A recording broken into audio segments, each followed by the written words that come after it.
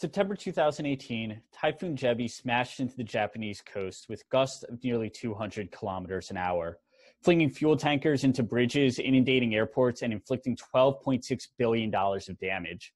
Officials at the Taiwanese consulate in Osaka, in the heart of the typhoon, valiantly fought through the storm to evacuate stranded citizens. A few days later, a story claiming the Chinese embassy had dispatched buses to rescue Taiwanese went viral. A flood of criticism, much of it deeply personal, poured on Taiwan's representative in Osaka. 10 days after the typhoon, the representative had hanged himself. But there never were any buses from the Chinese embassy. The story, originating among pro-Beijing trolls in Taiwan and given life by the Communist Party-owned tabloid Global Times, was wholly invented. The story was one of hundreds of examples of disinformation targeted at the Taiwanese government in the past 2 years. In the lead up to the 2020 presidential elections, Beijing would deploy a campaign to control Taiwanese narratives, whether through outright deception like the Osaka consulate case, misrepresentation like in reporting on Hong Kong protests, or simply highlighting achievements of the Communist Party and stoking pan-Chinese nationalism. China's influence in the Taiwanese elections serves as a case study in how authoritarians make use of digital media to accomplish their geopolitical goals. Over the next 30 minutes, we're going to go in depth with the Taiwanese elections and the recent Polish elections as well, to understand what this new version of information warfare looks like, how it succeeds, how it fails, and why. Taiwan, officially the Republic of China, has a history and present intricately entwined with that of China, officially the People's Republic of China, since both governments in Beijing and Taipei claim to represent all of China. Beijing calls Taiwan a province, and Taipei refers to the territory it administers as free area of China, free area of the Republic of China, in contrast to the mainland. China has loomed large in each of Taiwan's election, and much of each campaign focuses on competing views of one day uniting with China or forging an independent Taiwanese culture, and one day an independent state. Representing a vision of pan-Chinese unity is the Chinese Nationalist Party, or KMT, from its Chinese initials. They ran Taiwan as a dictatorship for nearly half a century before transitioning to democracy in the 90s. In 2000, they lost an election to the more independence-minded Democratic Progressive Party, or DPP. The KMT, or Chinese nationalists, to this day, maintains close relations with Beijing and pushes an agenda of greater cooperation and economic ties with the mainland.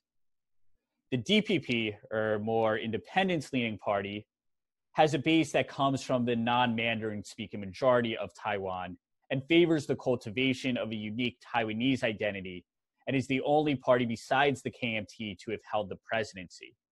In 2016, Tsai Ing-wen, who helped to draft DPP's foreign policy, which emphasized separation from China, defeated the KMT in the presidential elections by 25 points. In response, China suspended official communication with Taiwan and began an economic pressure campaign. Following guidance from Beijing's National Tourism Administration, Chinese tours to Taiwan dropped by 40%, ravaging an industry that's responsible for 8% of Taiwan's economy. China also released a slew of incentives to peel away Taiwan's best and brightest. Tsai's popularity began to sink, aided by resurgent Chinese information operations. China was pretty late to the game for information operations, especially when compared to Russia. But by 2018, they had established a massive online empire. According to the CCP's propaganda department, quote, information is a battleground, and, quote, competition for news and public opinion is a contest over discourse power. CCP outlets witnessed an astronomical rise in popularity, especially on Facebook, which is banned in China. And now Chinese-owned outlets account for 7 of the 9 most followed news pages anywhere in the world. Chinese state TV took to YouTube as well and has since amassed billions of views, becoming the leading source of news in Mandarin anywhere. Traditional media came under the party's thumb as well.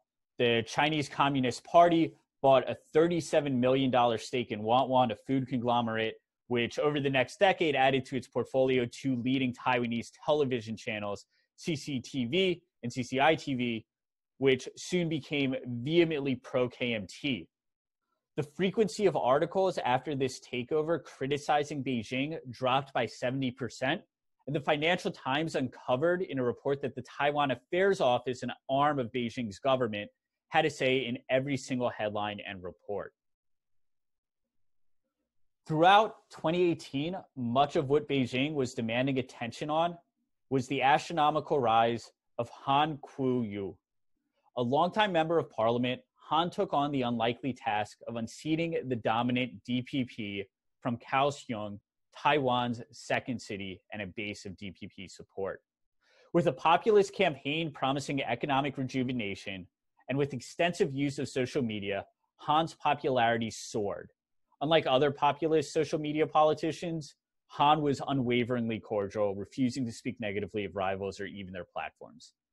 A Facebook fan page of Han's soon became one of Taiwan's largest and coordinated rallies with hundreds of thousands of followers. Taiwanese media from all parties spoke of a, quote, Han wave. CCTV and CCITV, the two television channels that take orders from Beijing, gushed over Han and the KMT. According to a Taiwanese security official, China mobilized 300,000 cyber operatives, twice the size of Taiwan's army, to sway opinion in Taiwanese social media.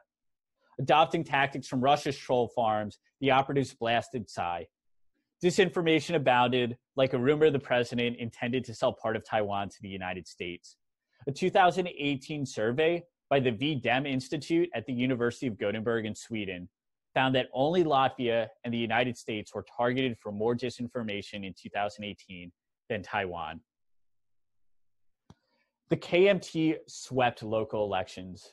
Not only did Han win the mayoralty in Kaohsiung, but the KMT, having lost the national election by 25 points just 2 years earlier, won local elections nationally by 9%. Tsai's, quote, separatist stance has lost her the support of the people on the island, crowed China Daily, the CCP-owned newspaper. As the role of China in the 2018 elections became clear, DPP supporters grew enraged. In 2019, tens of thousands rallied in Taipei against Chinese-controlled media. The proximate cause was the start of protests in Hong Kong against the Chinese extradition bill, inspired by events in Taiwan, as well as the 30th anniversary of the Tiananmen Square massacre, both of which were downplayed by KMT-allied media. Taiwan began to lean heavily on the platforms that had long been engines of Chinese disinformation, forging partnerships with Twitter and Facebook. The DPP, against accusations that the KMT was using it to muzzle dissent, passed legislation aimed at discouraging meddling from China.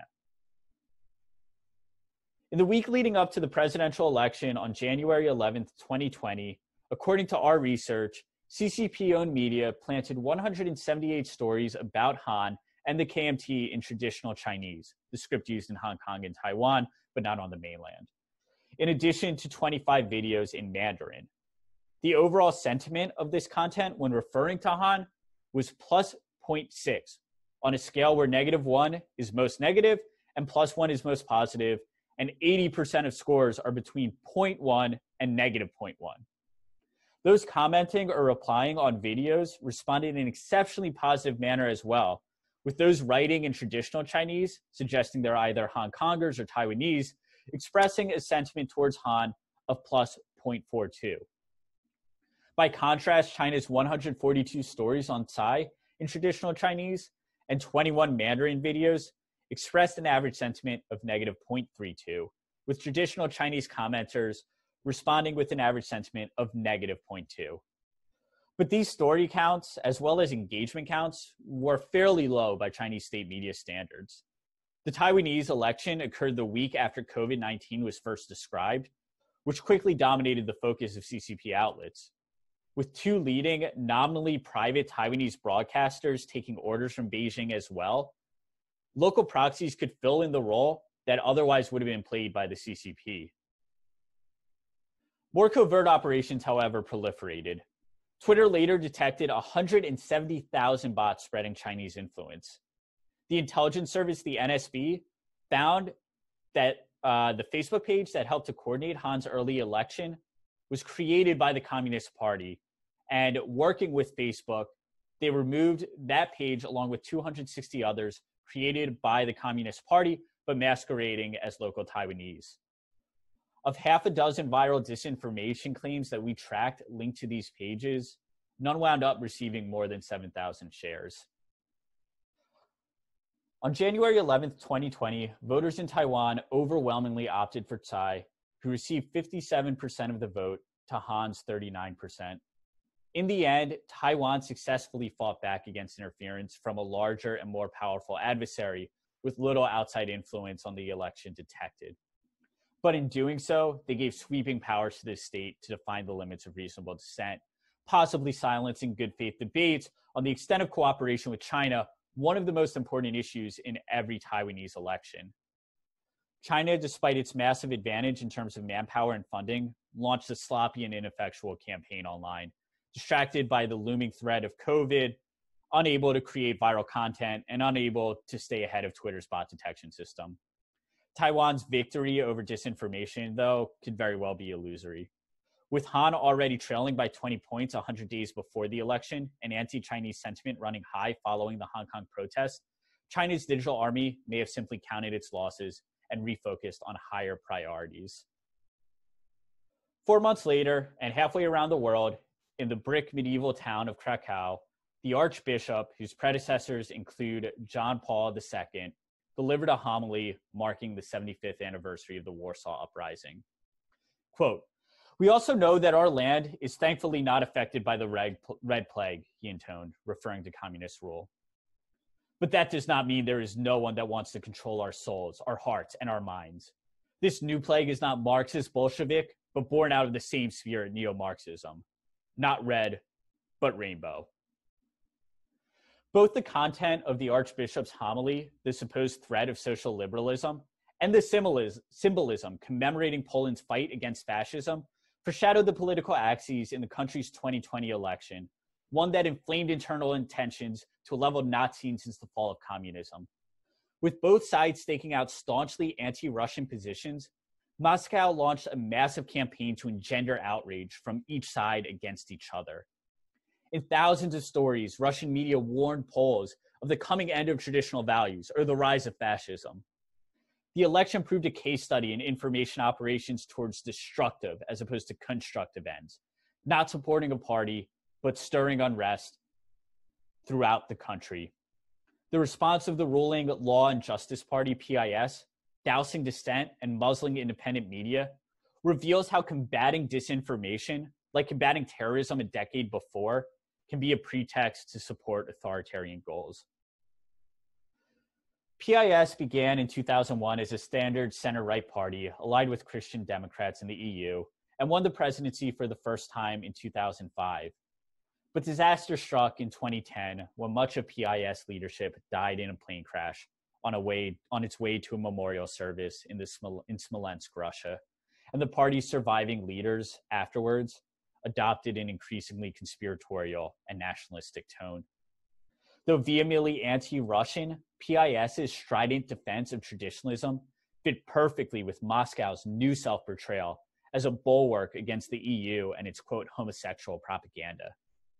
With Russian outlets dominating YouTube and Russian bots dominating Twitter and Facebook, similar far-right populist movements gained traction throughout Europe. In this wave, PIS leader Andrzej Duda captured the presidency in 2015, beating the center-left Civic Platform, or PO, coalition. Duda's first term in office was marked by a series of moves to bring independent institutions under the rule of PIS. The newly PIS-dominated legislature refused to seat duly appointed judges from the previous administration, instead filling the highest courts with partisan loyalists. Claiming threats of foreign influence, Duda ousted the head of the state broadcaster Telewizja Polska and editors of public media organizations such as Gazeta Wyborcza and Polityka in favor of PIS loyalists. A bipartisan report showing that the Smolensk disaster was a result of pilot error was discarded and conspiracies about foreign agents' involvement became state canon. As Duda and PIS increasingly sought to merge party and state, the center-left PO began to portray the PIS as threatening to establish an authoritarian regime. PIS's ultra-nationalistic language lent itself to charges of fascism, as did new laws curbing free speech, such as one criminalizing any implication of Polish involvement in the Holocaust. Following the ousting of a pro-Russian president in Ukraine in 2014, Russia began a massive multi-year, multi-language campaign to portray the NATO-friendly nationalists in the old Eastern Bloc as fascists and heirs to those who fought alongside Nazis against the Soviet Union. Nearly 60% of all instances of disinformation from Russia in Polish portrayed Duda's PIS party as fascist or fascist sympathizers.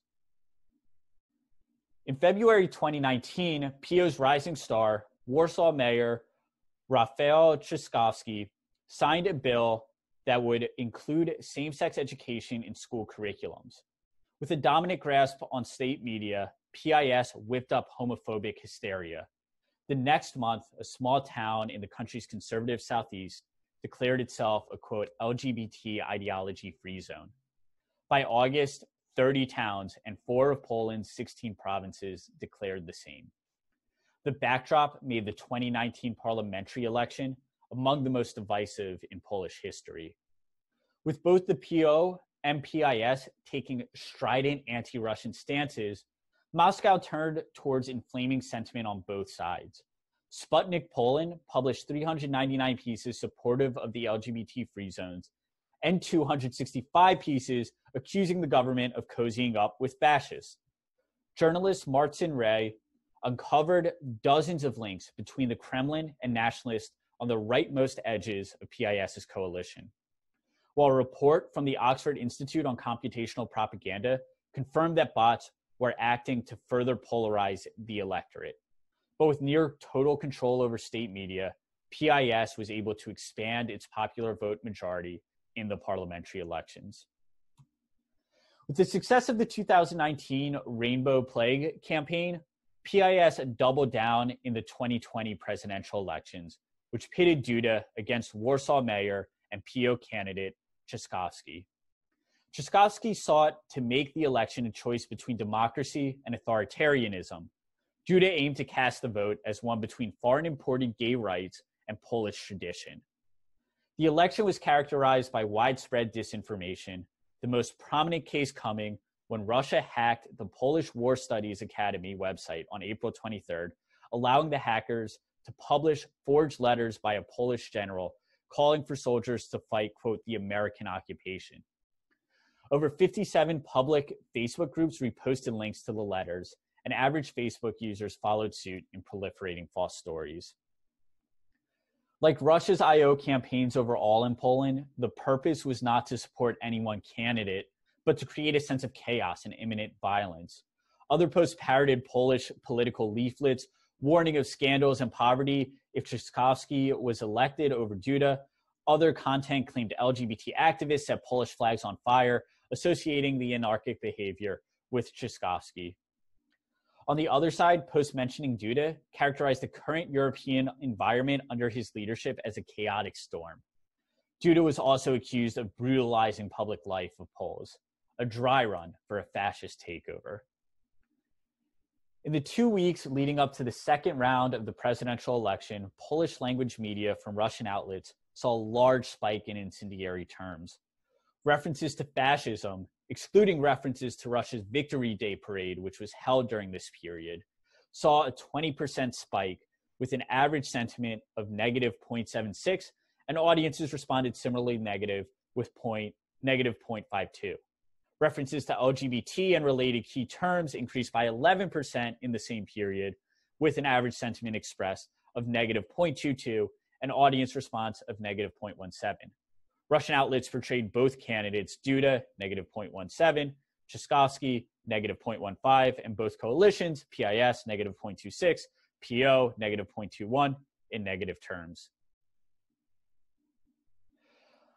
On July 12, 2020, voters in Poland re-elected Andrzej Duda for a second presidential term with 51% of the vote to Rafael Trzaskowski's 49%. Maciej Kieslowski, a professor at the Central European University, called the election, quote, a death blow to Poland's liberal democracy. With anti-Russian sentiment high throughout Poland, especially as Moscow began a campaign to blame the Second World War, and probably on Poland, Russia instead turned to destructive information operations, amplifying divisive voices, sowing distrust among the population, and undermining institutions. Though Russia plays large in Duda's conspiracies, Duda was happy to oblige, parroting Russian talking points and tactics on the EU and gay rights. Even among anti-Russian audiences, Russian I.O. was able to further Russian narratives. Despite Duda's own dalliances with disinformation, he was able to deploy fear of disinformation to win closer NATO support and to silence dissent at home, much as autocrats had done with the fight against terrorism throughout the early 2000s. So we approach the 2020 US presidential election. Russia and China command dominant positions on social media. The top YouTube publisher is the Kremlin, which owns the platform's most watched news network, even in English. And 7 of the 9 most followed news pages on Facebook, all of them in English, belong to the Communist Party of China. In Taiwan, we saw how the Communist Party wove itself into the workings of an opposition party, but facing massive public backlash and the growing unpopularity of the opposition, retreated as the presidential election approached. Efforts to stem disinformation notched up significant victories through partnerships with social media companies, but legislation failed to win bipartisan support and thus shake off the appearance of censorship. In Poland, we saw how Russia adapted to an environment without support on either side by amplifying dissent. Fellow travelers against gay rights and 4 wild conspiracies helped to ensure civil strife, anti-EU sentiment, and strain on Western European alliances in Russia's near abroad. Successful information warfare is adaptable, and with so much social media power and advanced targeting techniques, anti-democratic forces can easily toggle between constructive campaigns to support a party and destructive campaigns to sow chaos. Only through coordination between apolitical institutions and the social media platforms do we find true progress against information warfare while maintaining our democratic values.